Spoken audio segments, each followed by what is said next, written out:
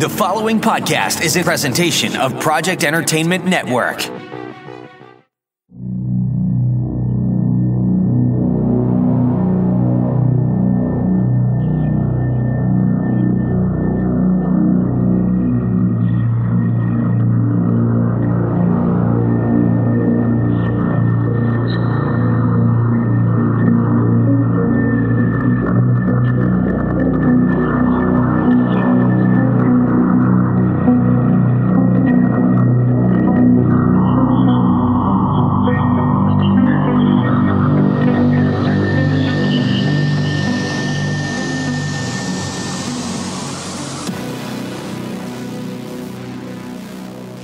Hello, welcome to Staring Into the Abyss. I'm your host, Richard Gerlach.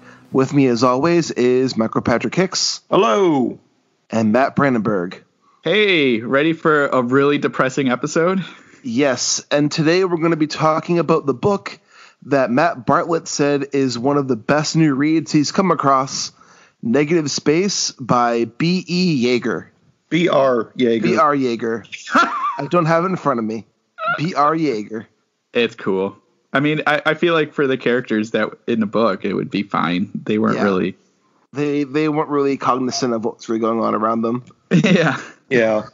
I mean, we fuck up names regularly anyway, so... Normally we don't do this, but I think we should if for this episode. Before we get started, I just want to put a trigger warning that we're going to be talking about suicide. Yeah. I feel that should be put on the a forefront. lot. It's going to be a lot. So if suicide is a trigger for you, I would suggest tuning in next week when it's a much more lighthearted episode. But if you think you can manage the conversation, we'd love you to listen in to hear our thoughts about this book. And I think I speak for all three of us and Matt Bartlett. We think it's a really fantastic book that should definitely be read and definitely be discussed. Yeah. Well, we may not be speaking for Matt Brandenburg, but... Yeah, Matt Bartlett, the rest of us agree. So you can get one Matt B that likes it. Another Matt B is on the fence. One balances out. It totally balances out. It's the cosmic nature of entropy and causation. That's right. So there's another Michael H out there who doesn't like it. Do you know how many fucking Michael Hickses are out there? I was at a birthday party yesterday, and we decided to watch I Think You Should Leave, that like Netflix comedy show. And I'm going to say this, and it's going to make Mike mad, but I have to. Uh-oh. There's a skit where it's like they're having like a baby of the year contest, and one of the babies is called Michael Patrick Porkins, and I laugh every time. Every time. No, that doesn't bother me. What does bother me is there is another indie author who is Michael R. Hicks. He does a bunch of sci-fi. He's very popular. Unfortunately, every now and then I get tweets from people telling me how much they loved this book that I did not write. It is by That's what you got to send them the link to one of your books and be like, if you like that book, definitely check out this one. Yeah. For some reason, these really hardcore readers are confused by the differences between Michael R. and Michael Patrick.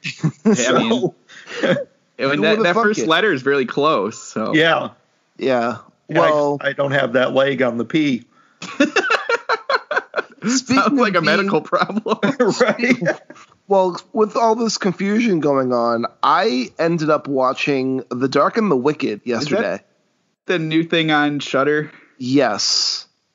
All right. And we have got to get Shudder to start giving us some kind of comps or payments. Heck yeah. Want me to reach out to Shudder? Every week you are going on about some new Shudder exclusive that just premiered. That too. It's not just me. That you watch like the second it lands. You're on there. What we need to do is tag them in all of our posts, and then eventually maybe somebody there will listen and realize how much we talk about them. I mean, I doubt anyone from there is listening now. That could change. That could change. We're the next big thing in horror podcasts. A lot of people already. A lot of people really like The Dark and the Wicked. Yeah. I'm not one of them.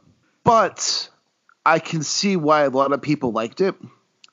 The plot's pretty much brother and sister go home to their like family home to look after their older sick mother and their father who's like in bed and just really ill, and demon shit starts happening. Wait, the demons are shitting? No, but like demon shit. So like demons are doing weird shit. Okay. Read my mind. Well, I mean, how that would be an interesting take on horror is that you move into this place and all of a sudden it's just like weird shit. Yeah. You walk through a room, it's like, who shit on the rug? All right. No one take that idea. That one's mine. Wait, did you shit on the rug? No, Mommy, I didn't shit on the rug. It's a demon. It's a demon.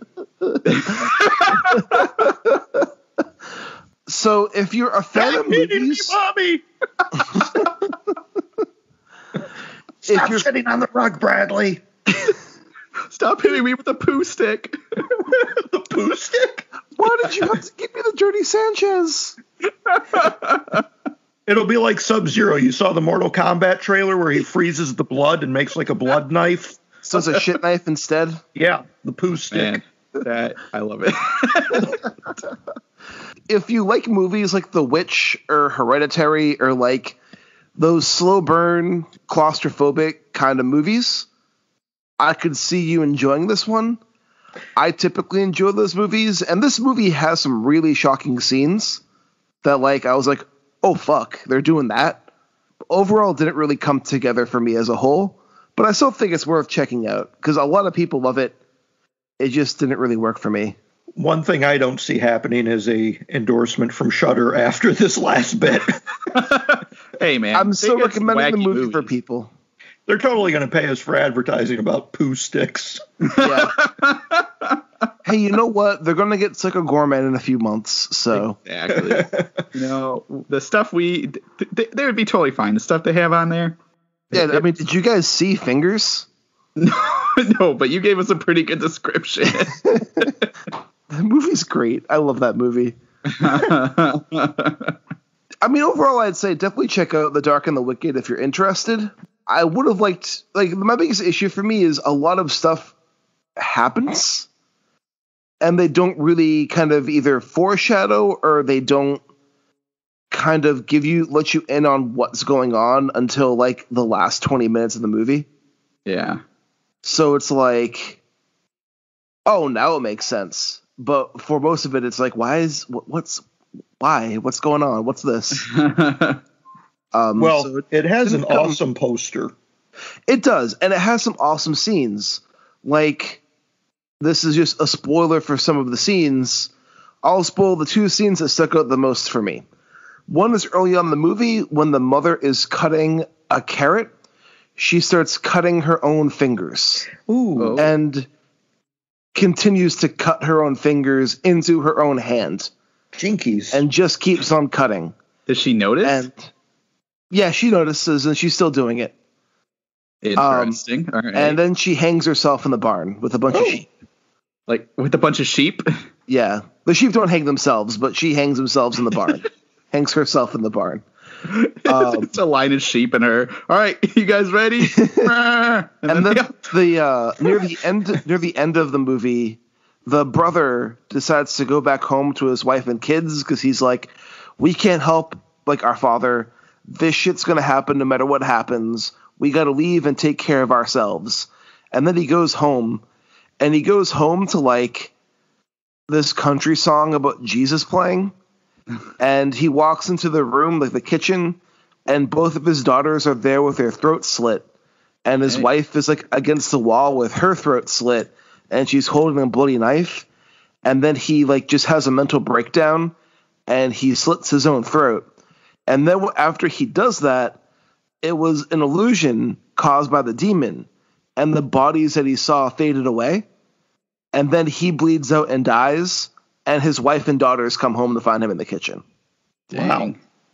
And this is all like in the first 5 minutes of the movie, so you didn't really spoil anything. Oh, that's close to the end. The first part. Of course it is. I said the second one. The second one's near the end. Oh, The first one's near like the first 5 minutes.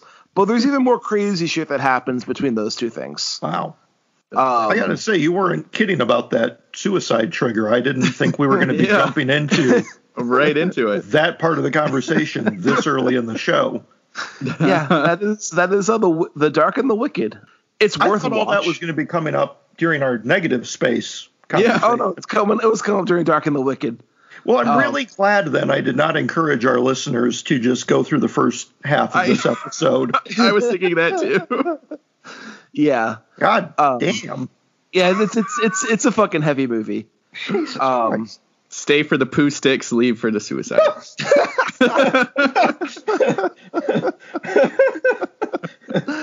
Talk about a sticky situation.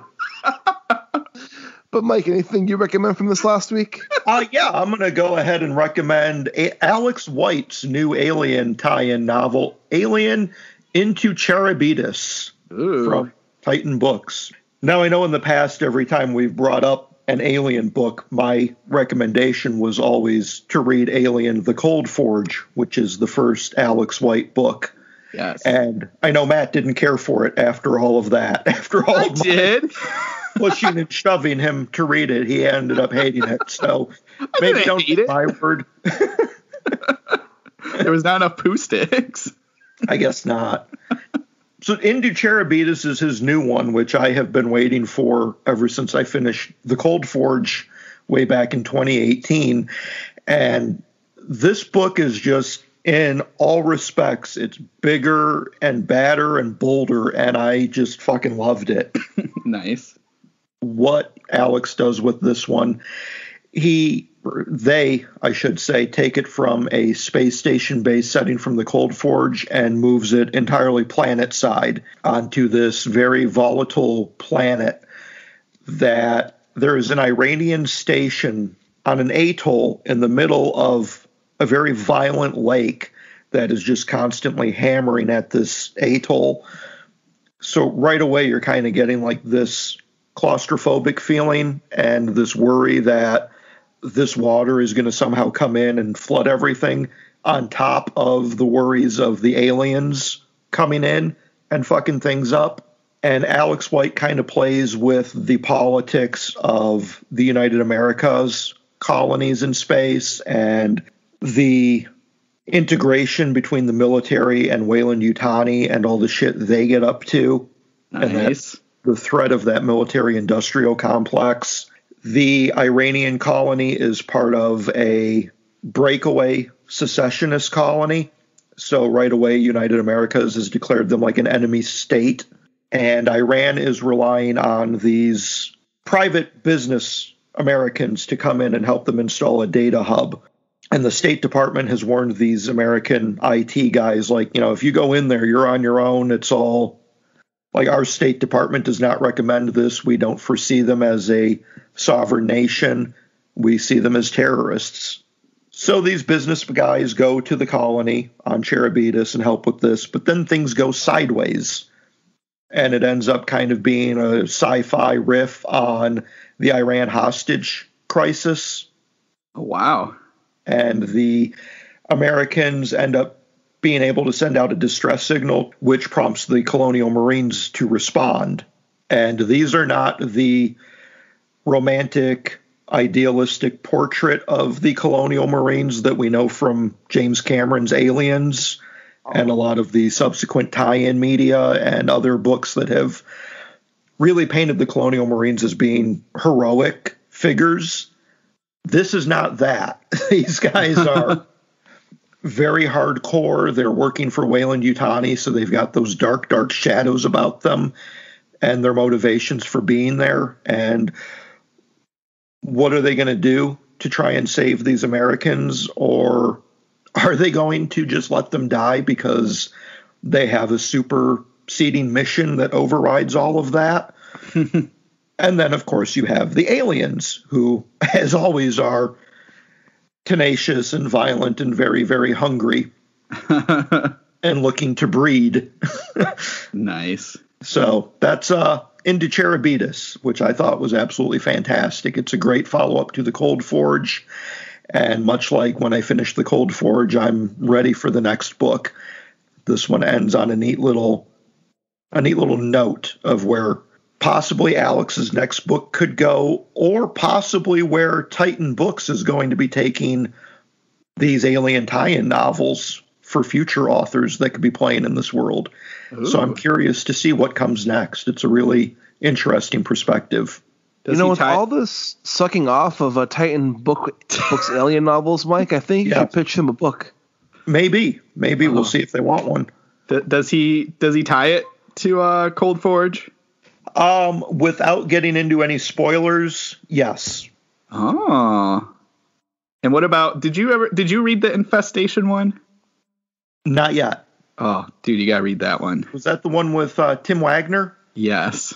No, that's Prototype. Or Prototype, that's the word. Infestation, I think that's Weston Oates' forthcoming one. Haven't got that one yet. Yeah, I haven't read that one. But yeah, Prototype is really good. And I don't think that one's tied to either of them, but I think it's tied to I think it's either tied to the comic or to the game. One of the games. I think it's tied to some of the Dark Horse comics. If I remember correctly, they've got Zulu Hendrix in there. He was an important figure in the comics from I want to say Brian Wood was the author of those comics.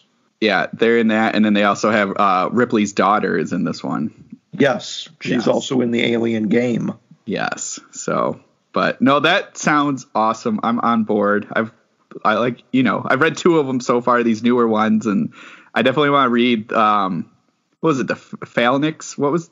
The Scott Singer one. Yes.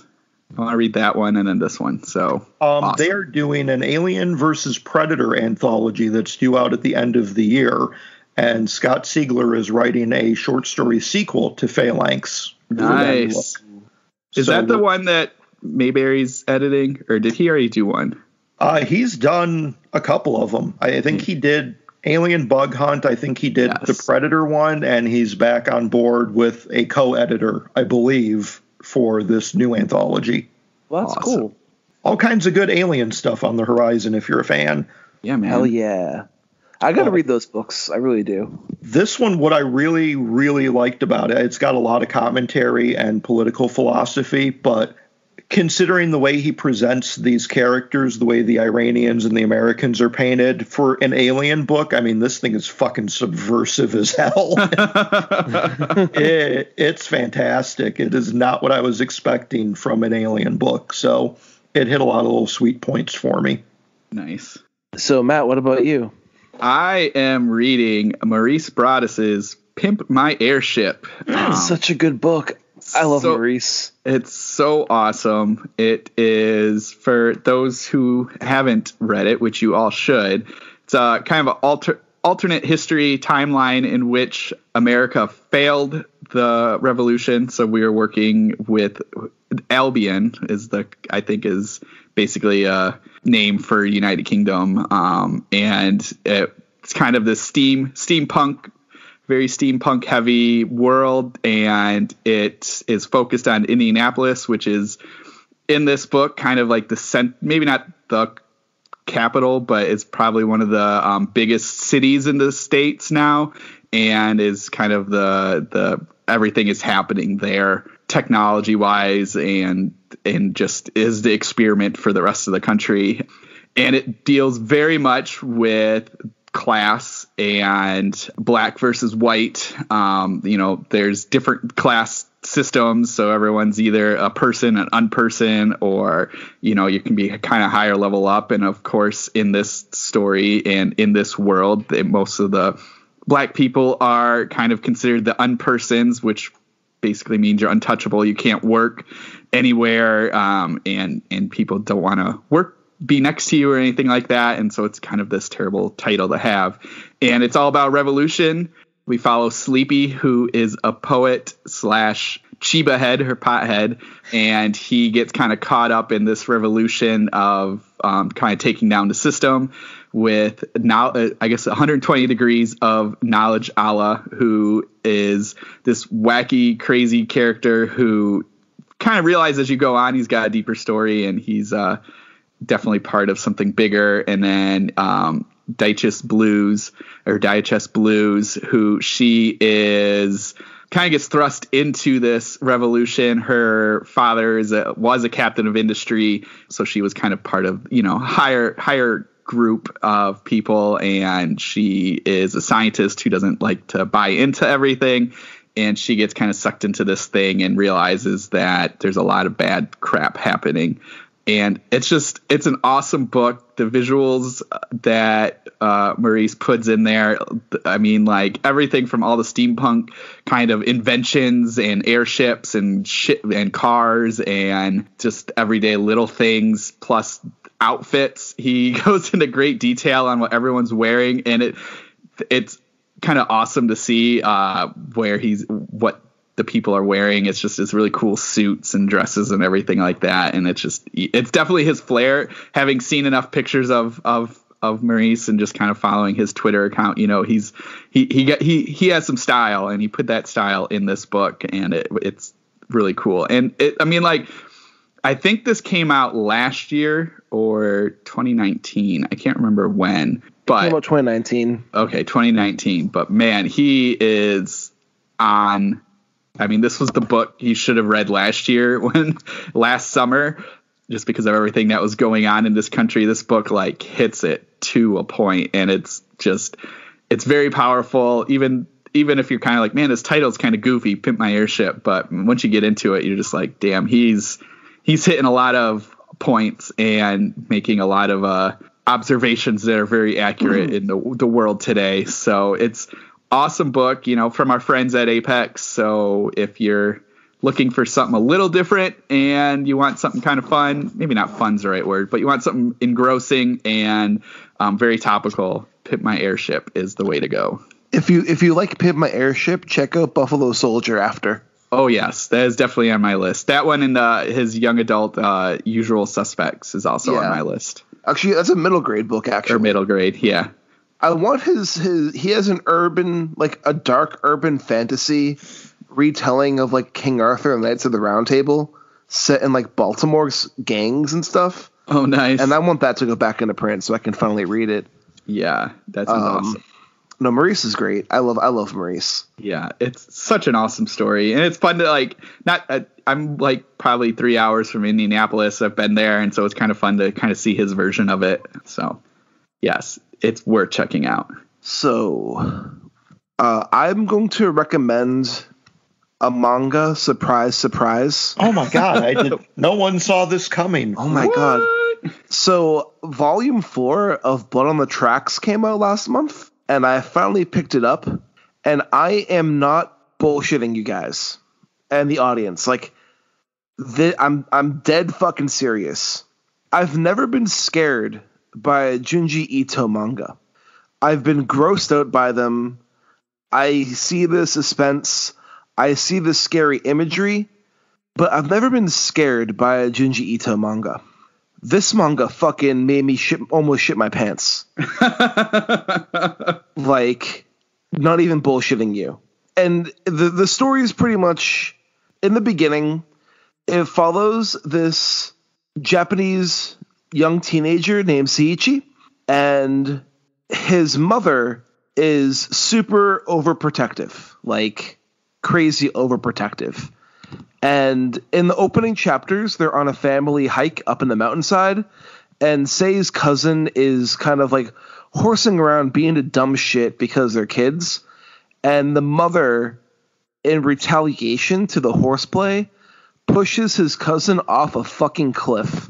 Oh, jeez.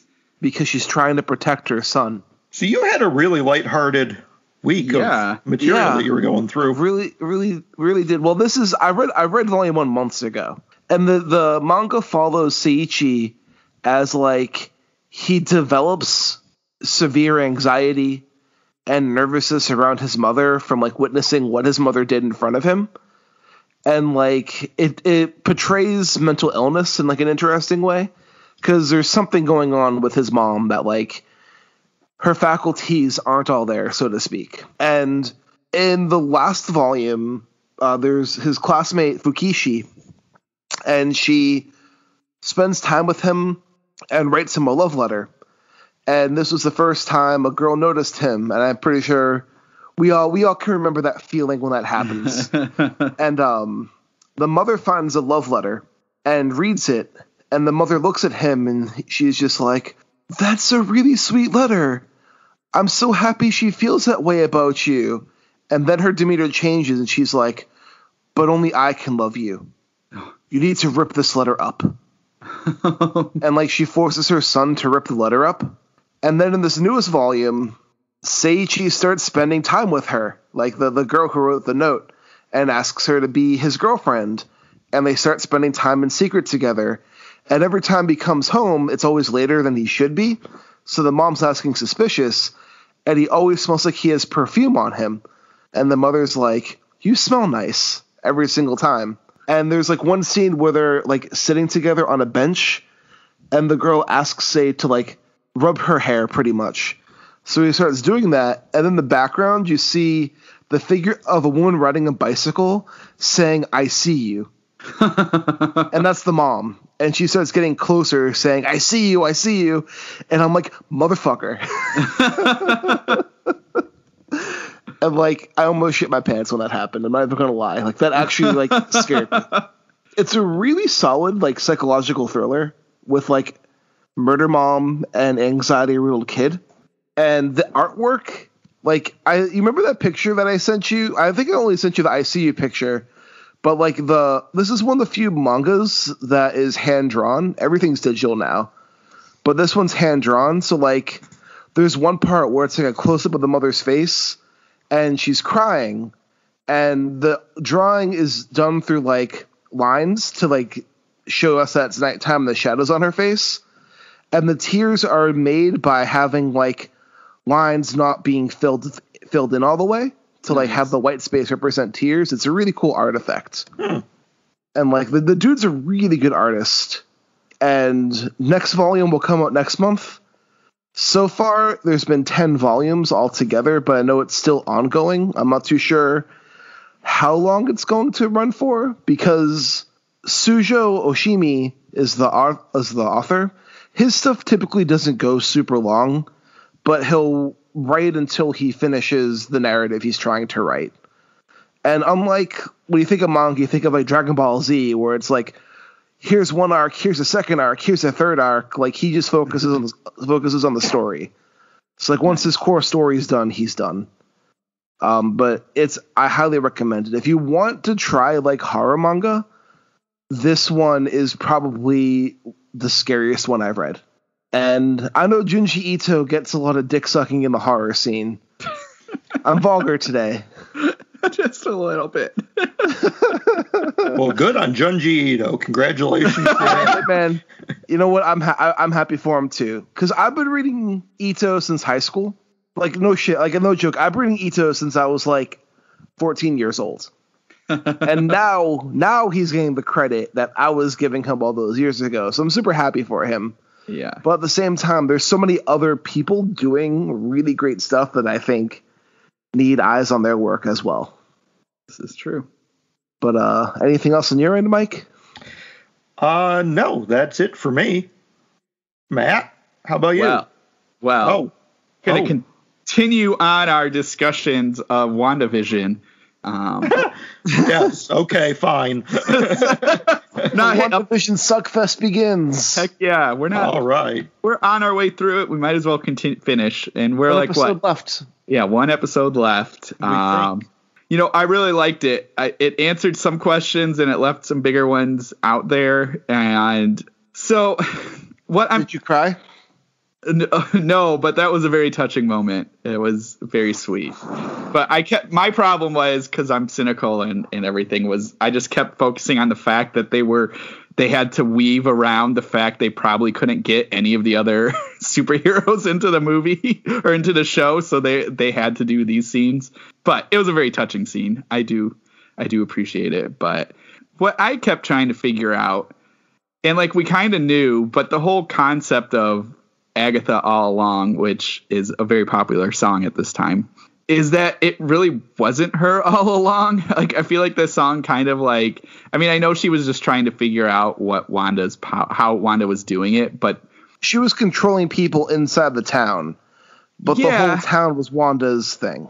Exactly. But like, the song, when you having listened to it multiple times, posits that Agatha set this whole thing up and that everything happening was due to Agatha. But this episode makes it seem like, yeah, she did some little things to draw out Wanda's magic, but this wasn't her business. This was somebody else's, which we still don't know who it is.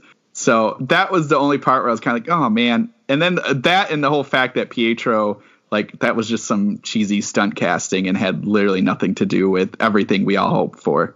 Well, I will say... Oh, Mike. I was going to say, there's still a chance it could go sideways when you consider Doctor Strange 2 is going to be called the Multiverse of Madness. Yeah. And if all the casting for Spider-Man if those rumors are true about having characters from the Sony Spider-Man movies with Tobey Maguire and Andrew Garfield and their villains coming in. I mean, there's still definitely some possibilities that this could get pretty fucked up with her chaos magic abilities. True. So we might still see some of that. Maybe. What I don't understand is how they're going to wrap this all up in one more episode. Yeah. Unless it's like a feature-length finale, because they need a big, supersized episode to get through this if next week is the last one. But there was a casting agency that tweeted that one of the actors they represent has, at the time they tweeted it, was going to appear in episode 7, 8, 9, and 10 of WandaVision. And then that post mysteriously disappeared, probably after Marvel found out about it. So, I mean, who would that be? Who is in 7, 8, 9, and 10? I think it's one of the soldiers that works for SWORD. Yes. The Latin American soldier, that woman that she was leading the director into the tent. Yes. She's popped up a couple times. I think it's her. Yeah, well, that would fit. Some of the rumors I heard is that she's a Skrull. She's one of the Skrull leading this. So they said something with her eyes, which I didn't notice. You'd have to like look up on YouTube what they were talking about. But there's something the way she does with her eyes that people were like, oh, that's what the Skrull did in the movie. So I don't know. Some of these people going through this shit like scene by scene, like slow motion through it, like. I spent 10 hours watching this 47-minute episode. Here's all the connections. I will say there seems to be like some references to the more supernatural part of the Marvel Universe. Yes. Like in Agatha's basement, all the pillars in her basement had Mephisto's symbol on them. And then they mentioned the chaos magic, which the movies haven't mentioned before. Nope. And even dropping the whole, like, you are the Scarlet Witch. Like, she's someone that's going to be special when it comes to the use of the chaos magic as well. Seems to be suggesting the other characters within the more supernatural part of the Marvel Universe. So, like, I'm interested to see how they'll connect that into the regular MCU. Yeah. And how this connects in, because that's where it seems to be heading now. And I will say I'm going to be excited for the finale with Wanda's vision she made out of her energy fighting against evil sword Vision. Yes. That's going to be fun. That is going to be a fun fight to watch. And I know Kevin Feige did say that WandaVision is going to be kind of the kickoff to Phase 4. Like, this is going to be really kind of setting the stage for what's going to be coming with this phase of the Marvel Cinematic Universe. He's only saying that because Black Widow got delayed. But it's still clearly very important to what's going to be coming when you look at Spider-Man and Doctor Strange. I think Doctor Strange is clearly going to become a big player moving forward along with Wanda. I think Doctor Strange is going to be the new Tony Stark. Yes, I think that's safe to say. He's supposed to be in Spider-Man. He's got a sequel to his movie coming out next year with Wanda co-starring. So... And especially because Doctor Strange is like the protector of the realms. Yeah. It kind of makes sense that, like, if they're going the multiverse route, it makes sense that Doctor Strange should be the forefront of that. Yeah. Definitely. And there's some speculation that Wanda will be responsible for creating mutants. So we'll see. I don't know about that part, but Yeah. I'm ready. They need to hurry up with Fantastic Four. I want to get the ball rolling on that one. Yeah. Indeed. We'll see. Well, so before we get into it, the two questions we've been discussing since this episode's come out is the title Scarlet Witch, like, is that something that gets passed down? Because the way she said it made it seem like it's like a title that they've known, or is it like a myth of like some person being a Scarlet Witch? Both, maybe. So like, yes. So kind of like the one from Matrix. Yeah. She's like the Keanu Reeves for the MCU.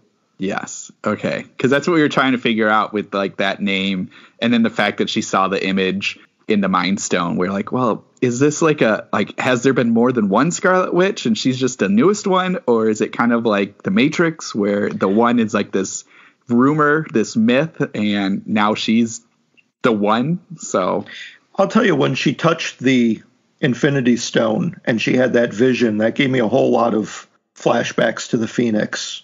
Yes. Yeah. Oh yeah, definitely. So this is them. Trying to. Only this is Marvel trying to redo it. Yeah. And then the other thing is, who sent that the deed to the house? Mysterious. Wasn't that like? Well, it was in her car, but it looked like Vision had already bought it. Yeah. He was starting to build the house. But why that town? Why not? Come on, we saw that town. Out of all the places they could pick, it's a fixer-upper. It's closing down. It's a fixer-upper. I mean, the real estate was probably cheap. I mean, he probably got it for a dime after the invasion. Yeah. Because definitely the Avengers are worried about money. I mean, imagine they don't show us that movie where they're all broke. Yeah, well, I mean, imagine after the snap how much property values must have plummeted. Like you have for 5 years, you've got this excess of housing and no buyers. Yeah. He probably got that house for a nickel. Yeah, but he bought it 5 years ago. True. Or maybe it was the first thing he did when he came back. Oh, no, because he didn't. No, all right. Yeah, you're right. So, yeah, he wasn't snapped, was he? He was. He had his head crushed. He was. Yeah, so I guess it must have been. Okay. Well, I don't know. Maybe it was the recession from 2008 or Trump's economic collapse. I don't know. I'm just spitballing here. They're hanging out in Scotland, and they're like, you know what? We really need a home in Westview, New Jersey. Yeah. I've seen pictures of that blown down, that beat up place, and it looks perfect. Definitely don't want to stay in beautiful Scotland. No, they can just blend in. Yeah. I'm curious to see how they're going to wrap this all up, though. Yeah, definitely. Because this show, like, it's been unexpected moment after unexpected moment. Yes. And I've been pleasantly surprised by this show. I've been enjoying it a lot. So I have my questions, and hopefully they'll answer them in a way. Like you said, there's no way they can capture that all in a 40-minute episode. Yeah. Well, I think what they're going to do is they're going to end it on some kind of cliffhanger, and then it'll be Wanda will return in Doctor Strange 2, and then that's where it's going to pick up. That makes sense. Yeah, I could see that happening. But I think we had enough beating around the bush, and we should probably bite into the whirle and chew those leaves. And discuss negative space. Yes. Who's ready to talk about suicide? Oh, man. Right so far. Just like a dirty, beat-up town, and everyone is just like the worst. It's Westview. Westview before the Hex. All right. So negative space, we have a bunch of teens who are led by the sociopath Tyler. I think it's fair to call Tyler a sociopath. Yeah, I would say that's fair. You have probably the polite way to refer to him. Yeah. You have Amir, who sees himself as Tyler's best friend. You have Jill, this kind of like pretty much Tyler's Jill lover, has a crush on Tyler. But I was trying to like describe her background because it's kind of weird. You have Lou, who is a trans woman who no one pays respect to.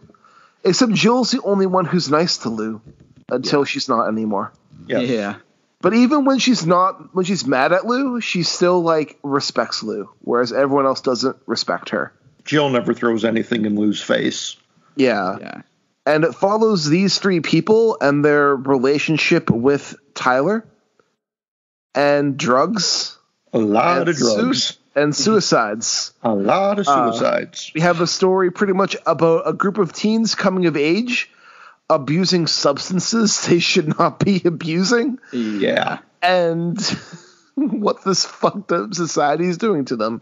Yeah. And if that book sounds like a book you'd enjoy reading, I highly recommend it because it is a really good fucking read. But yeah, it's heavy.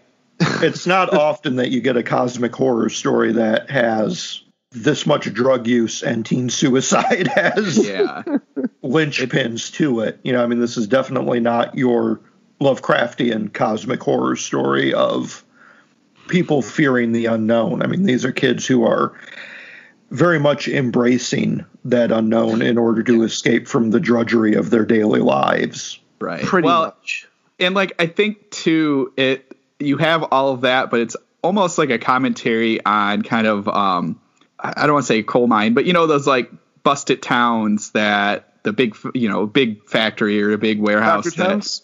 Yeah. It's just this destroyed town that they throw in all of these little bits of like, oh, there's dead animals on the street and all the places are busted up and broken and people are just, you have the suicide that's sort of tied to possibly this cosmic entity thing, but also just people not happy anymore and these burnt out houses and like, so it's not like a pretty town and it's not like a safe town.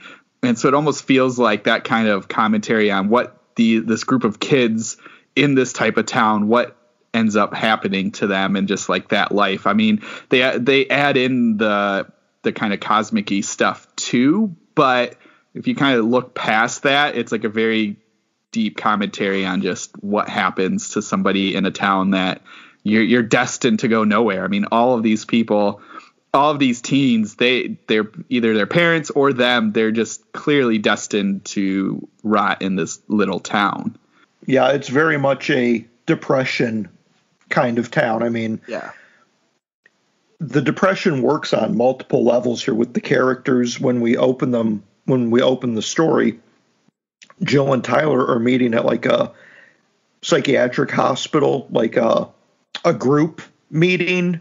I think they've all tried to kill themselves and they've all been admitted to this hospital and they have to talk about what they're going through. But even outside of that hospital, I mean, like you said, the whole town is ruined. This is like a Depression era town. It's a rundown Rust Belt kind of place. Yeah. Whatever businesses it had have fled. It's just people who are barely making it. It's you get the impression it's like a very low income, run down kind of place. Very economically depressed along with psychologically depressed, and how all those come together. And the teens who are trying to escape from that through drug abuse and other things, scarring, cutting themselves, going through self-mutilations. And calling into some power that isn't there. Nobody really knows what Tyler's up to. He's addicted to this drug called Worrell, which is kind of like a tobacco chew, but not. It's kind of like a dip. Yeah. But it's like more psychotropic than your usual stuff you go and buy at the corner store. It kind of opens up your eyes to things you may not see in the waking world. Is this book, when did this come out? Is this brand new? Last year. Yeah, I think it came out like October or November, so it's very recent. Okay, because I was wondering if that was kind of a little bit of a comment on, because I know there was bath salts, and then what was the other thing that started with an S, stevia or whatever? Do you remember that? Maybe that. There was stuff that they were selling at like everywhere, and it was supposed to be somewhat like weed, but not like weed, and Salvia? Then yes, that's it. I was wondering if that was this, like a comment on that. Like, I thought stevia was like a sugar. I think I was thinking salvia. Yeah, man, they sell the sugar. It's great. It's like pixie sticks. Do lines off the counter. Yeah, you get all these teens snorting Splenda and shooting up agave. I really need it. Oh, man. But yeah, I was wondering if it was that, because this Whirl stuff, like, I mean, they sell it everywhere. And then eventually we find out that they stopped selling it. But, like, clearly what I was trying to wonder with that is not only are they selling it everywhere and Tyler uses it for these, like, rituals, but, like, did he, like, was he who tied those two together? Or were they always tied together? Well, they are tied together, but it seems like it's kind of a limited knowledge. Kind of like Tyler somehow got into it. Well, we know by the end how he got into it. But as far as like late in the book, when Jo goes to college, she meets up with a girl who is practicing these similar occult rituals as Tyler. And it isn't really explained how she learned about it. So I don't know how. I don't think it's something that's widespread. But, I mean, it very well could be. Yeah. We certainly get enough indications as the story progresses that if it isn't Tyler directly, then whoever else is using this drug or these other groups that are using this drug are having some kind of an effect on the town and the people there. Like, I almost wonder if it was made there. There's that whole, the abandonments, which I don't know if they said what that was happening. It's like a neighborhood that kind of got burnt out or shut down or something. But like, I wondered if that was kind of like, if the abandonment was tied to, you know, like how they build communities around like a big business, if that was kind of what their deal was. And when that business shut down, then the abandonment shut down. Though the abandonments were super weird anyway. So that was my impression. Yeah. Cause I kind of picture this as being a factory town. And so when the factory closed, the people that lived in the abandonments had to go elsewhere.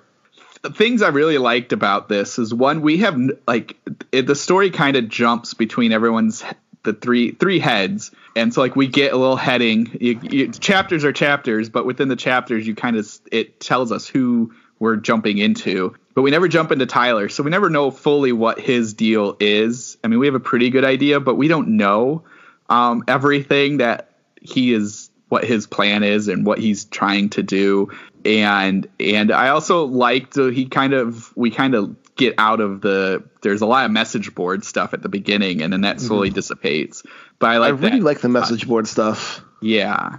It's like this message board that's pretty much just tied to all the suicides. So when a suicide happens in town, it's almost either people in this little message board knew that was going to happen, or they shared pictures of what happened. And so it's kind of this nice little touch. Lou definitely uses it a lot. We kind of get some pretty strong hints that Tyler's in there because, it's a message board. So everyone's name is not who they are. Well, but Tyler, there is a screen name that he ends up later referencing in one of his songs. Yes. So I am fairly certain that is Tyler posting on the board. Yeah, no, definitely. Along with Lou and Crazy Bob. Crazy Bob. Crazy Bob. So, yeah. Lou is like the most tragic character in the story, I think, too. Yeah, her background it's pretty heartbreaking, the way her parents deal with her. That's some really hard stuff to it's so cope with. So like crazy, parents, too. They're just shitbags. Yeah, because, like, we get this pretty, like, Lou is grade A student and always, doing homework and doing all these things. She definitely uses the message board, but she's like, she doesn't do a lot of bad.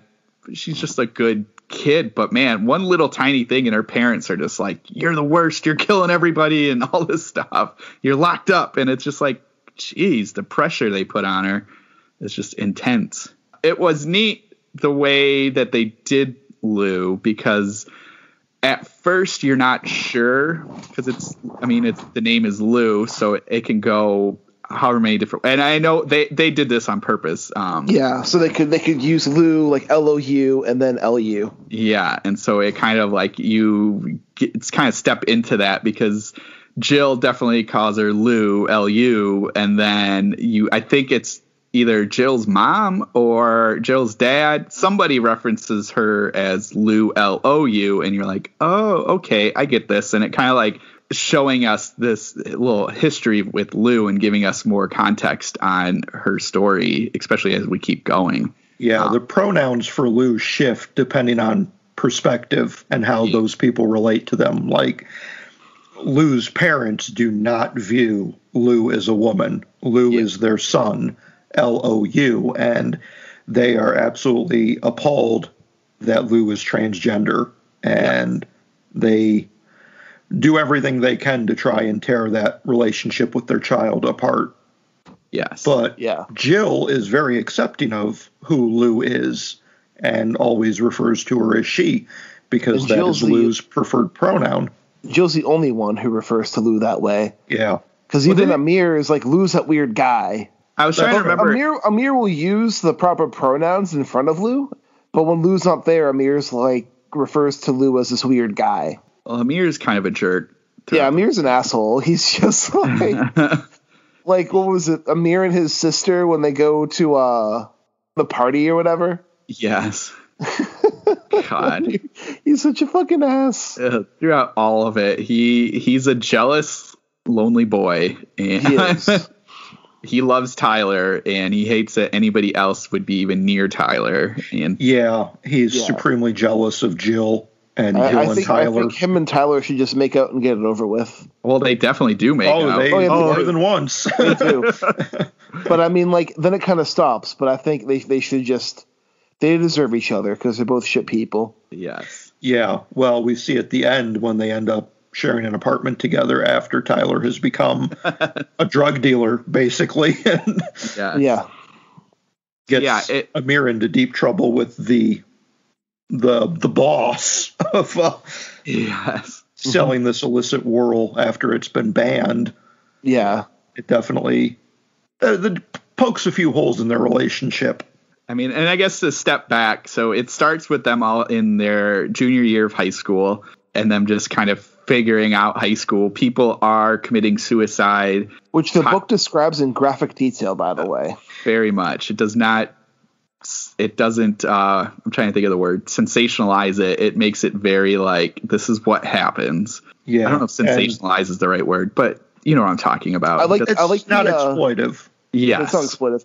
I like the scene. Was it before the school year starts when there's the suicides on the football fields? Oh man, that was intense. So Tyler and Amir, they're kind of these punky loser kids, and of course it's high school, so you got the jocks and you got these fake redneck jocks, and there's there's like two confrontations. Tyler and Amir are up, and their other friend, which was it Malcolm.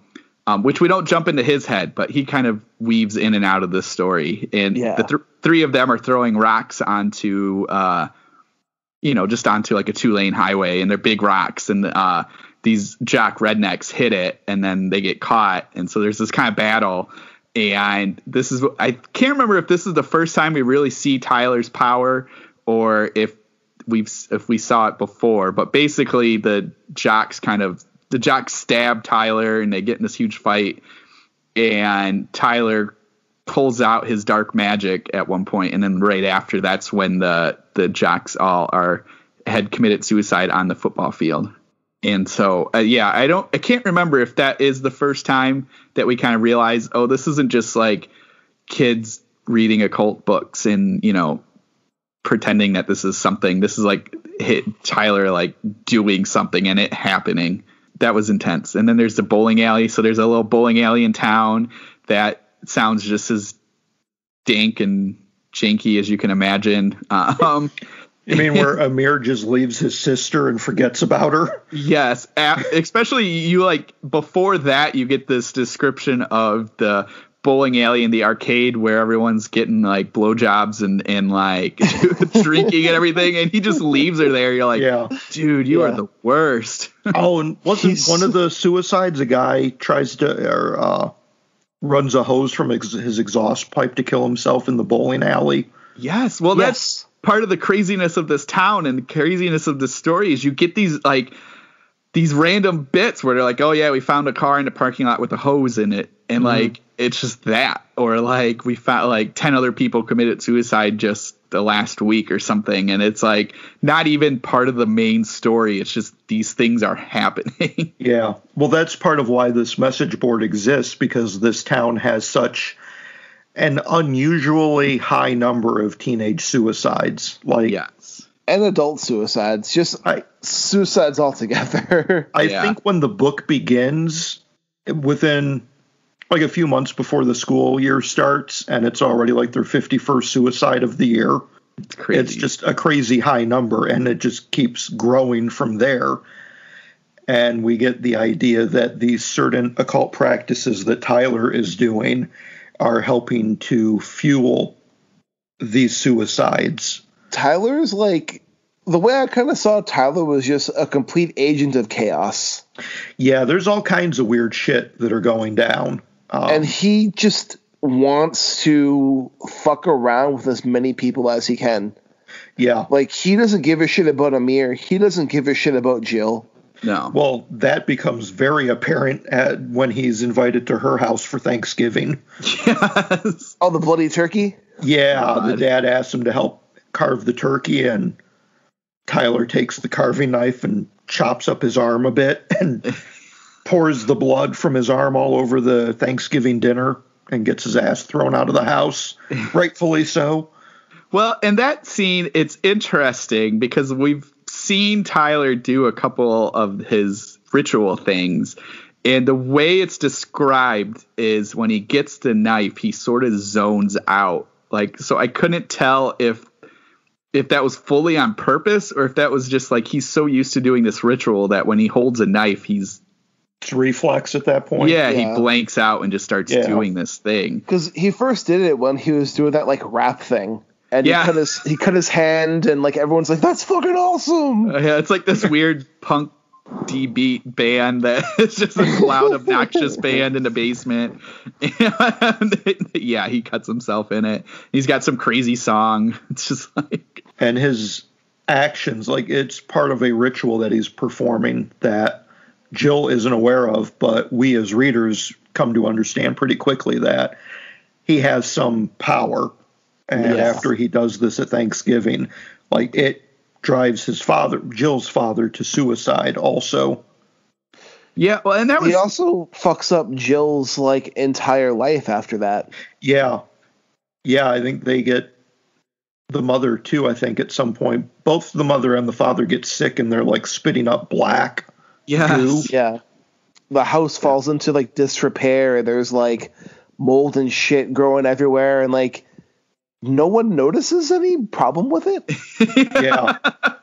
Then Tyler moves in. Yes. That was so weird. He like kind of fills in the role of the father, but he's dating. I don't Jill. remember. The mother becomes like submissive to him. Well, I was going to say, I don't remember. Was there something going on between Tyler and Jill's mother? Because it kind of seemed like maybe there was. If it was off the page, but it just seemed like Tyler stepped in and just became the head of the household. Yeah. Which, like, by the end of the story, what you kind of start seeing, and I was wondering this for Tyler, is like he, as much as he kind of jerks around everybody around him, he kind of wants like this control. And so, like, I don't know if that was like his game was to, I'm going to lead into this so I can control you, Jill. And, it didn't work because she eventually just was like, I can't deal with this anymore.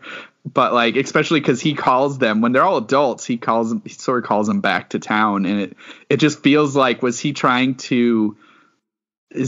of like a cult leader without a big cult? And like he needed these people as much as they sort of needed him. I don't know. And that's what I was wondering when him coming in.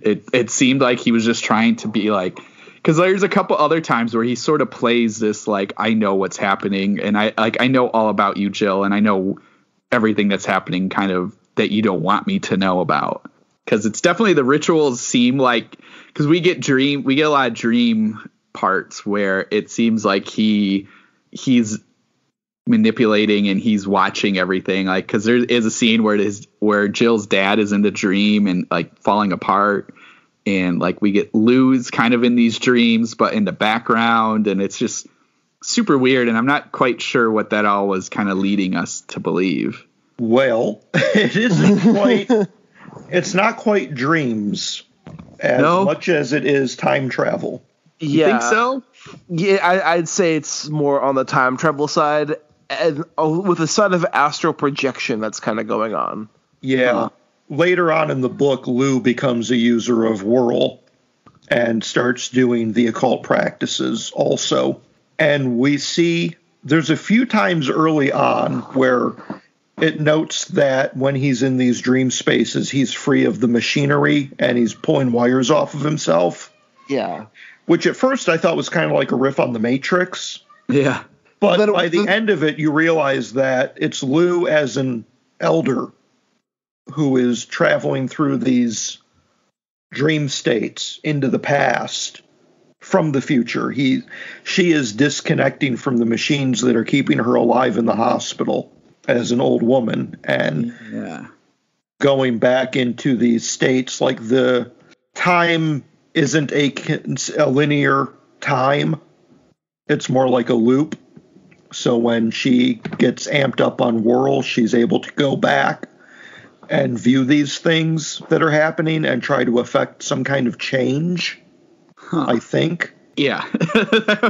I mean, by the end of this book, it's completely psychedelic. And it's super wacky. Weird and occasionally horrifying. Some of the imagery that Yeager pumps into that finale. It gets like really philosophical too. Yes. There's a lot of that in there. In some ways, it reminded me of House of Leaves. But less pretentious. Yeah, I mean, thankfully this is on the Kindle. I don't know what the print copy is like, but it doesn't have like footnotes and a bibliography. You don't have to hold it upside down in a mirror to read it, but it does have that kind of feel to it. You know, it has that kind of tone where you get all of these brief detours into the message board posts and news articles that kind of tell you what's happening, but the head hopping primarily is what, for me, kind of gave it that feel, even though House of Leaves doesn't head hop a lot. I don't know. It felt of a similar experimental style, the way he kind of plays with the narrative.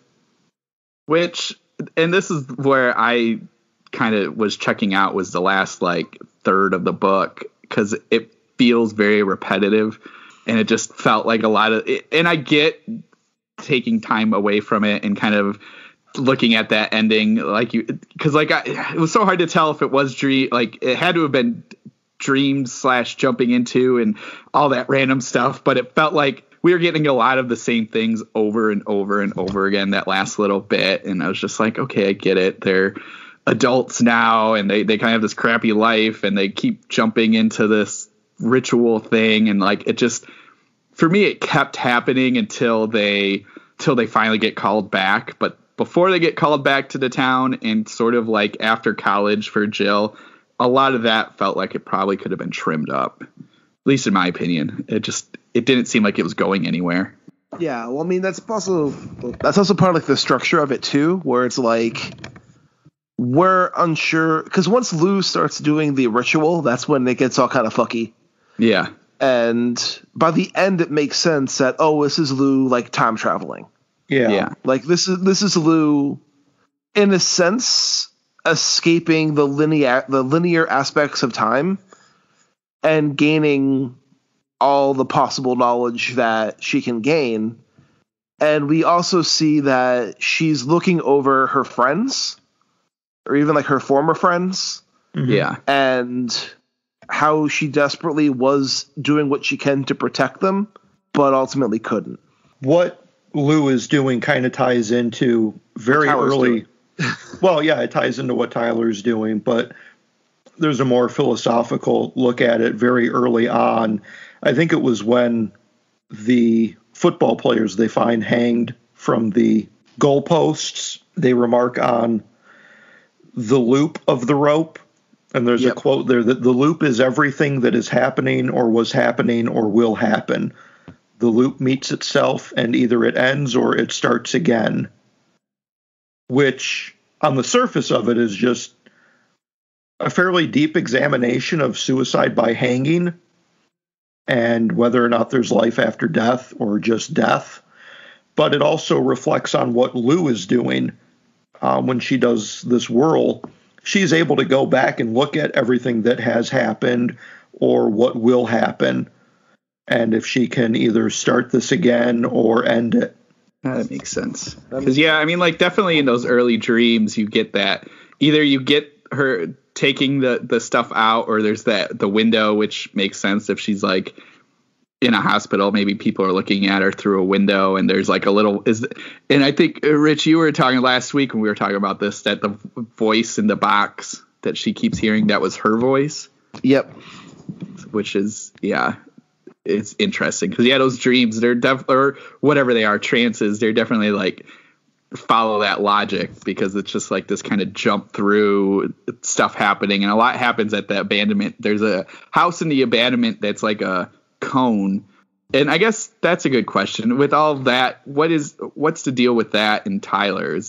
Are we saying that Tyler was looking at his future when he was in there, or what? I'd say a little bit, but it's also like part of that cone as well. Like Tyler, out of everyone, he's the one who's like abusing Whirl. Yes. Right? So like Whirl, like Lou uses Whirl, for lack of a better term, responsibly. Like Whirl's part of Lou's ritual, but even in doing the ritual that Lou has to do daily, this kind of opens up Lou to understanding what time itself is and how time itself works. And kind of opens up Lou's perspective to like a bigger concept of what's happening in their town and what's happening with the people that she knows. But the difference is Tyler's on Whirl 24/7. Yeah. Like, I don't think we ever see Tyler with leaves not in his mouth. Yeah. And I think by the abuse of Whirl, this has put Tyler onto a totally different playing fields where he can both escape the linearity of time and escape his own body. And I think it's also a way for him to reconnect with his father. Yeah, because his father committed suicide a long time ago. Yeah. I think Tyler is using Whirl to both do that, but also take out his anger on the town and take out his frustration on the town. And even though like Jill and Amir were his friends, he's still taking out his anger and frustration on them, which we see when he invites them back to the town. Through dreams and through a phone call. Yeah. We see the horrible things that happen to them when they return. And I feel that was all orchestrated by Tyler, who doesn't want anyone to have a happy ending because he was denied his with his father. So everyone who has a connection to this town in some way has to be punished. I mean, I could be totally wrong, but that's the way I see it.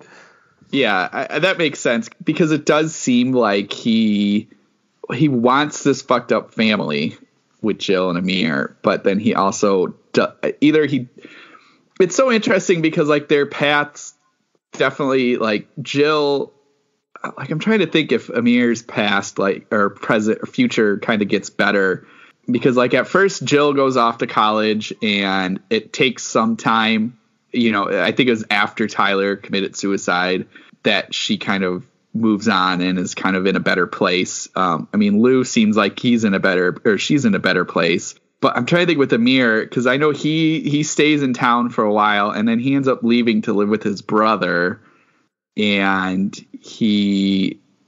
I try to remember what he ends up doing, but it like, so anyway, I guess what I'm trying to wonder is like if Tyler saw all of that and was mad and brings them back to punish them, because they're all older when they come back, for those listening. And I can't even remember, what does he end up doing with both of them? Jill gets into that relationship with that girl at her college. Yeah. And they get into the car accident where her girlfriend dies. That's right. Amir comes back and his sister's like, "The fuck are you doing?" Yeah. And he's like, "You called me back." And then she's like, "I didn't do shit." And then he meets with his friend and they go to that cabin. Yes. And what happened to the friend? I'm trying to remember. Amir ends up bashing the guy's head in with a shovel. Yeah, I knew he died. Yeah, so Amir kills him, but I can't remember why. I'm hazy on it too. It's kind of. It's been a little bit since I read this. I have the book open, so. Oh, good. Well, that'll help. People are like, what is happening? We read this book because it is long. It's like 360 pages long or something like that. And I read this book. I finished it at the beginning of the month. Yeah, I think that's right around when I did too. Because okay, so here I think this is where it goes. It's is it because he got attacked by geese? that deals with it, but it's like Amir. It says. Cindy's here in a round room, Cindy's skin, emptied of muscle, blood, and even bone. She hangs in the air like a rag with an awful wide smile on her flat, billowing face. Her voice speaks in my head like a bad signal or crumbling ice. I bet you feel real fucking stupid, she said. I try to talk, but my jaw is too loose, disconnected from the rest of my face. I feel real fucking stupid? Do you remember this place? Yeah. I don't know what she's talking about. Real fucking stupid. Yeah? I know where you are. I know who you're with. You should feel so fucking stupid. And with her last word, her body crumples and ebbs to the floor like a feather.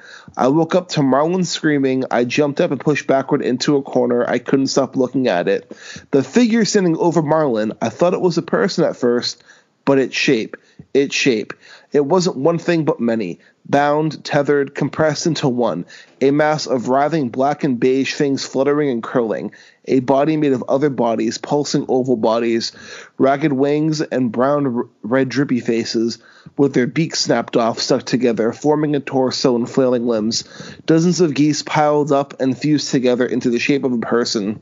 It pinned Marlon to the floor, its arms of twisting necks banging against his body like feathery black eels. Marlon flailed, kicking two geese free. They flew back and slapped the floor, seizing before snapping upright, twisting their necks toward me and yielding. I got to get back to my feet and ran down the hall and found the first one at the door, pushed through it and slammed behind me. I pressed my body against the door, weeping, whispering, I'm sorry, I'm so sorry, while Marlon and the geese screamed through the walls. Then he comes back and the geese were gone, but Marlon is covered in blood, piss, and bird shit, quoting from the book. And his bones were all fucked up. And Amir puts him out of his misery with a cinder block. That's right. My favorite part of this whole ending section is Lou's chapter, like shortly after that happens, when Lou's talking to the Dot. And it's like, the Dot asks if I'd like to hear my life turn into a parable. I laugh a little and say yes. Then let's tell a story. The Dot's voice shifts to a British accent. Let's say that once upon a time there was a village, and in that village there was a woman who no one could see, though everyone knew she was there. Often the villagers would speak to the woman as they went about their days, as one might speak to an angel or a minor god. Each villager gave her a different name and kept that name close to themselves, never sharing it with another. They spoke to her about their quarrels, and she would listen, whispering their quarrels back to herself, devouring each problem as though they were jelly beans. From these quarrels, she spun a golden silk ladder that stretched all the way to heaven. From the top of the rung, she could see the gods: Silverquip, the fancy, Bonzol, the vengeful, and Stalin, the lover. But still, she was too far away for them to hear their voice. She, like all other mortals, was no greater than a flea to the gods, but she stayed up there past the clouds, atop her golden ladder, shouting at the Titans in vain until she grew old and gray. What did I yell? I say. The Dot doesn't say anything for a few moments. Finally, she asked them to keep the villagers safe, for they knew not what they did. And what did the Titans do? They didn't listen, and no matter how loud she yelled, she grew very old. And on her 91st birthday, she fell from the ladder, dying before hitting the ground. I laughed. So what's the moral? Another pause, and then, one day, no one will ever know you were here. Like, I don't know why, but I just love that part of the book. Yeah. But yeah, like, even, like, this ends, the book even ends with Jill just kind of, like, by herself, alone in this town, and she can kind of feel like Tyler and she can see what's going on. But I think by the end of it, it's their lives have been so corrupted by the town and by Tyler that they can never escape it. Yeah, it's definitely that. I mean, it's like I was saying, it's definitely that commentary. It's real hard to escape where you're from, no matter what you do. You're always gonna be tainted by that. You know, the one thing we didn't really talk about was all the little black worms that everyone saw, the black lines. Yeah. It all is tied to the whirl, but like when they start chewing it, they see black lines coming from people's faces and twirling around from the sky, and it's really interesting imagery and kind of what it's tying into. I did like that. That was a nice touch. We also didn't talk very much about the dead baby jokes that Tyler likes to share.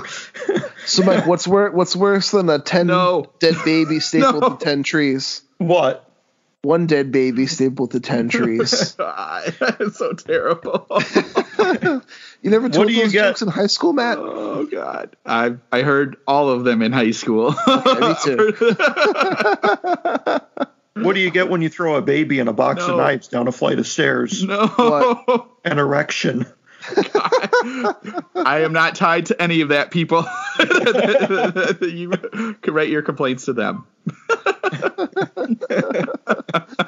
Oh man. I mean, that perfectly captures teenagers, those jokes. I feel like even though these teenagers are abusing substances, like more so than the normal teenager would, I think Yeager captured a really good job of like what it was to be a teenager. Yeah, these guys are like hardcore drug abusers. They're like 2 steps away from being crackheads. Yeah. Pretty much. I mean, they work with Crazy Bob and his wackiness. Also, yeah, I mean, Amir at one point becomes employed as a drug dealer under the bridge. Yeah. What happened to Lou when like the police officer found Lou in the hole? Oh God. Yeah. That was like, what the fuck? That was brutal. The police in this town are not good people either. Like, I mean, they're cops though, so that's a given. I like that one of them from like the time he was 14 started like doing self tattoos. Yeah. And was putting swastikas on his body and then grows up to become a cop. Like, yeah I can see that. That's appropriate. And then ends up becoming a pedophile by the end. So it's full circle.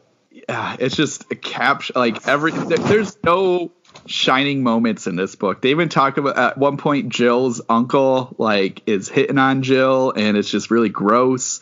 And it's just there's no bright spots. No, this is an unremittingly bleak read from beginning to end. Like it's just dark the whole way through.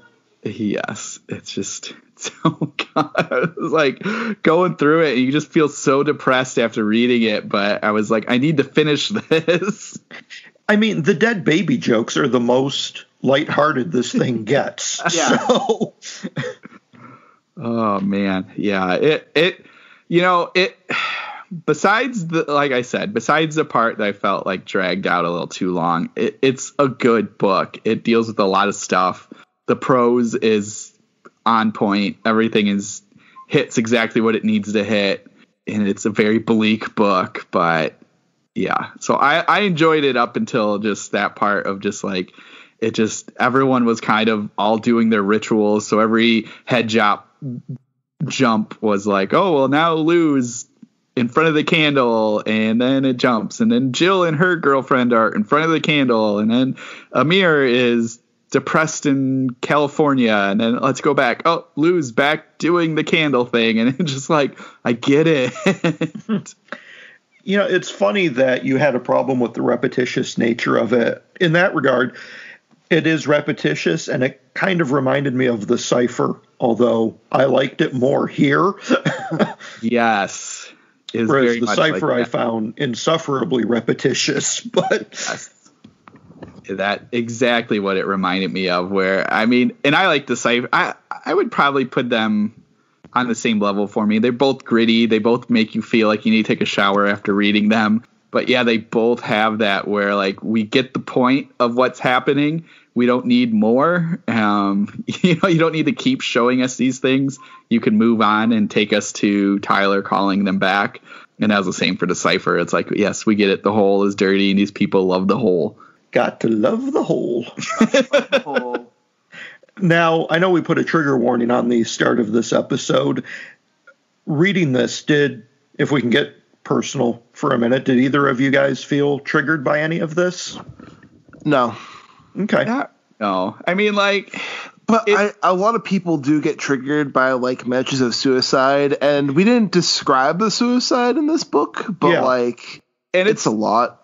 a lot, yeah. A lot of it happens, but what you don't see, and I think it was good, is you don't see the act. You only catch the after effect of it. Yeah, I don't remember seeing any of it. So there's no suicide described being passed out. You do get the description of like Tyler cutting himself. Yes. Yeah. As far as the suicides, there's a degree of separation. You're usually either viewing it through Lou, who is seeing it on a message board, or you're seeing it from Tyler as a discovery, or you're hearing about it from third-hand accounts of news reports or people who have been to the bridge and saw a body. Yeah. And like the message board, you bring that up, and they kind of at the beginning, there's a lot of talk about people finding things online on how to do it, like how much pills you can take and different things like that. So, I think that's a good commentary on what is out there, especially for parents of teens. I'm not a parent of a teen, but that part is, I don't know, Mike, if you were feeling, maybe not yet because your kids aren't older, but with my two, I mean, they're not at the cusp of teenage years, but you can't help but read this and just be very worried for the future. Oh yeah. There's a definite part of that where it's like, I am definitely not ready to deal with the high school issues that they're going to be facing with being introduced to drugs and alcohol and teenage sex. And it's just like, I'm good with them just being toddler age right now. I have enough problems with where we're at currently as toddlers. I don't need to go and start freaking out about high school stuff. Yeah. But I mean, it's going to be different problems for different years anyway. It's very, very true. It's like, okay, let's get through the three-nager terrorist tornado bullshit that we've got right now. Yeah. Yeah. So high school is a long ways off. Thank God. It's like, but yeah, so that part was tough. Like, reading about, that's not triggering of me, but it's definitely like, oh man, it just makes you worried about the future because a lot of that is in there. And again, we've repeatedly said this is a bleak book, so it does not make it, one, doesn't pull any punches on that kind of stuff, and two, it doesn't sugarcoat what these teens are viewing and or doing or reading. So that, can make it a little tough to see. Yeah. It's like some of this definitely rang true from my own high school experiences of people that I had been friends with at that point who had taken different detours in life and pretty much let themselves be taken over by drug abuse and dropped out of school to become dealers or transferred to other schools because they were getting into too much hardcore shit and their parents intervened. Yeah. So, I mean, there's definitely those points where it's like, if I would have stayed around this guy, this might have been a bigger problem. Thankfully, I didn't. Yeah. I made those better choices because I didn't want to become a crackhead. And then, there's at that point, like, you just hope that you're able to instill in your kids enough self-respect and they become conscientious of what they're doing and make decisions responsibly.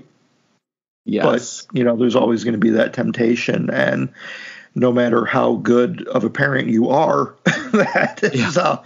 there's still all this shit out there that can snap them up pretty easily. Exactly. Because, I mean, definitely that's what you see in this is Tyler is this very charismatic person who, like, for Jill, at first you don't get what I thought was interesting for the Jill story is you're seeing kind of Amir and Tyler, and you don't spend a lot of time at first in any of their houses except maybe Tyler's basement. But like you see, once you kind of get into what Jill's home life is like, you kind of realize like, okay, they're not much like everyone else in this town. They're not well off. They're kind of this, low income type of family. But like it seemed like she had a pretty good connection with her parents. I mean, she was teenaged, so she kind of had that usual rebellious against the parents. But like you get a lot of references of like them singing Meatloaf songs and them going out and doing all these different things. And so it's this kind of interesting look at what a person like Tyler can do, because like what they first meet at that place that we talked about, like at the hospital or whatever like that. And it's just through basic Tyler's personality that grabs Jill and gets her hooked on this guy, because like you see it throughout. She's like obsessed with him, and it's an interesting topic because like you see her constantly texting him, and he only texts every once in a while, and every time he does text, she clings onto that. So it's kind of that look at somebody who is obsessed with somebody and what that other person, Tyler, can do, because he knew he was playing that game. You could see them playing that. He was playing that game with both Amir and Jill, of kind of leading them both on so he could kind of manipulate and control them. So it's that interesting look of high school and relationships in that, where it seems like, okay, you're only in high school. It doesn't need to be this intense. Got your whole life ahead of you. Anyway, negative space. No poo sticks. Yeah, there's no poo. There is poop though. There is poop. Yes, there is. I'm surprised Matt didn't get it 5 stars just on that basis. Yeah, you got the brown sludge running down the hang people's legs. God. It's Not the kind of poop I like. You prefer it more solid? Is that what you're saying? Oh man, yes. Yeah. Well, I will say this book was a hell of a read. I want to thank Matt Bartlett again for having me pull the trigger to buy it, because I would not have even heard of this book if I didn't see Matt Bartlett post about it. Yeah, I've literally heard nothing about this until you started talking about it. Yeah, I had no idea this existed until I saw the Facebook post Matt did, and I was like, this cover is really cool. Yeah. I'll give it a go. And I was completely enthralled in the book, and it's really one of the best books I've read this year. Yeah, I actually bought this when it came out knowing nothing at all about it, because it doesn't have a plot description. If you just go to the Kindle page, it was just a couple of pull quotes, other author blurbs. But I think it was on sale, and that cover was enough to get me to pull the trigger. And then I just kind of forgot about it until we decided to do this episode after Rich started reading it. But yeah, definitely a great read. I'm glad that I ended up being able to get to this when I did. Yes, definitely. Well, I'm glad you both I don't know if enjoyed is a good word to use with this book, but I'm glad you both got something out of this. I want to read his other book just because his writing is really, really good. Yeah. Yeah. As soon as I finished this one, I put the other one in my Amazon cart, and I'm waiting. I'm going to get it one of these days. It looks like it's only in paperback, but I am very curious to see what else he does. Me too. Unfortunately, I can't rush right into that one, because after this book, I do need a break from Yeager's point of view. It's a heavy book and a heavy philosophy. But it is. It's not a light read. No. Although it moves fast, but it is not a light read. It's really hard to put down. Yeah. It's one of those train wreck kind of books, where it's like you want to keep looking at it and you kind of slow down to look at it, but it's also something that's repulsive. Yeah. And you just need to keep going. This was a productive discussion we had. Not as much poop talk as I was expecting. I honestly have kind of blanked out any poop stuff in this one. Next reads, we'll have to highlight poop passages for Matt to comment on. Our next novel, we'll have to look for the poop stuff. Yeah, we'll probably have to put a different kind of warning on that episode. Maybe just a little. Matt's going to start jerking off, and it's going to be a problem. God, no. Matt, that's why your keyboard's so sticky. Dear God. It's all that weird tapping on the microphone. Oh, my Lord. No. Need trigger warning for that. I will say, I do want to give a thank you to our listening audience. Thanks for putting up with our shit. Right, yeah. Just a little It's also our last 2 months as of this recording. We cracked 1,000 downloads each month. Hey-o. Yeah, and we are spreading that abyss. Yeah, this was really big for us, and I want to thank the audience for spreading the abyss around as much as you can. And if you're a first-time listener or a return listener, we want to make sure you review that podcast and do what you can to spread that abyss around, because the abyss needs to consume all. And Michael, where can our listeners follow you at? They can follow me on Twitter at MikeH5856, or they can also block me on Twitter at MikeH5856. Is that a reference to what I think it's a reference to? Maybe. It could be. Gone Matt, from shit posting to shit talking. A lot of shit in this episode is what I'm saying. Just a bit.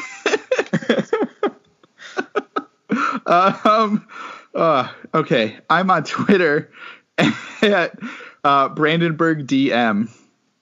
All right, and you can follow me at Twitter at Rudy53088, and make sure to follow our podcast at Into Staring. This is Richard Gerlach. Well, hold on. Hey, do you want to tell them about next week's episode? Yeah, I'd like to know, because I have no idea. So we're going to be doing The Communion of Saints by John Langan. Cool. And we're going to be speaking with Patrick Barb, who was one of the winners of the Hollywood Short Story Contest that Divination House Reviews did for a few months ago, actually. That was a very good prepared statement. It was, wasn't it? It's like I practiced it or something. I was hanging on every bated breath. But what's he going to say next? Keep staring. We shut him down. System needs to reboot. Yeah, pretty much. But no, so next week will be The Communion of the Saints by John Langan, and make sure you tune in for that. It'll be a really fun discussion, and I always love talking about some John Langan. Yes. Yes, indeed. Oh, this is Richard Gerlach saying keep staring. The Necrocasticon, where we blend horror and metal for your pleasure and ours, with special guests from horror and metal, with host Smoke and Walt Ball, Thomas R. Clark, That was sounded like Paul trying to get laid. Mr. Scott Reacts, You don't have to pay for it, which I think is ridiculous. Sergeant Fury Dan Roberts, and Uncle Skip Novak. Train! And where can you find the Necrocasticon, Sergeant Fury? Wherever you get your fine-ass podcasts. Mondays on Project Entertainment Network. This has been a presentation of the Project Entertainment Network.